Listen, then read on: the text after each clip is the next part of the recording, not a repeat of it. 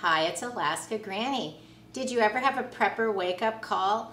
Well, we had one here yesterday in Alaska. You know, you try to plan for all of the things that could happen.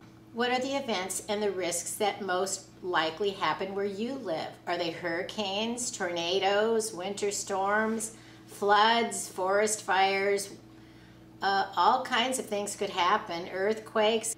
Yesterday there was an earthquake in Alaska. It was quite a ways away from where I live, but all of a sudden the electronics went off and we were under a tsunami warning. That a tsunami was heading this way and everybody needed to get at least 100 feet above sea level or 2 miles inland. And so these are the kind of things you just never know. You need to take a wake-up call that at any moment your life could be in danger. You need to be prepared for anything that comes along. I was not expecting a tsunami warning while I was having lunch, but these are the kind of things that can happen. What can we do as preppers to make sure that we have the things we need? First of all, make sure that you have a full pantry and bottled water, stored water on hand. Make sure that you have a bug-out bag and that you've included things for your children, that you've included a bug-out plan for your pets. Don't forget the vulnerable family members. Plan to stay as safe as possible in your home. Check that you have smoke alarms that are functioning. Make sure you have a carbon monoxide detector. Do you have fire extinguishers? Are they still fresh and loaded? Check the gauge on them. If you have upper floors, make sure that you have a fire escape ladder. What if you have a loss of technology? Do you have written recipes that you even know how to use your food storage?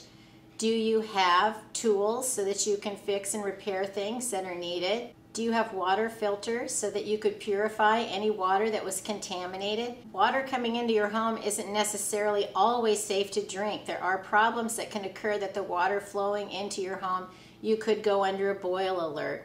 Or you just run out and then you have to find a secondary location where you have to collect water and then you'll need to filter it to make sure that you're safe. The #1 cause of disease in third world countries is drinking contaminated water. You don't want to take any chance that you become sick during an already emergency situation. What if you have to leave in a hurry? Do you know where you're going, how you'll get there? Do you have a paper map? Is your car full of gas? Do you have some cash on hand? What if you're separated from your loved ones? Do you have a meeting place that you know how you could find each other and communicate even if cell phones and power are not working? Don't be complacent. Be ready to take the next step and be prepared to be in charge of yourself no matter what the situation is. Document the contents of your home for your insurance purposes because we just don't know what could happen. So take this as a wake-up call. You don't want to wait until your electronics are going off with alarms and you are being told to evacuate, there's an emergency, because you just never know what can happen.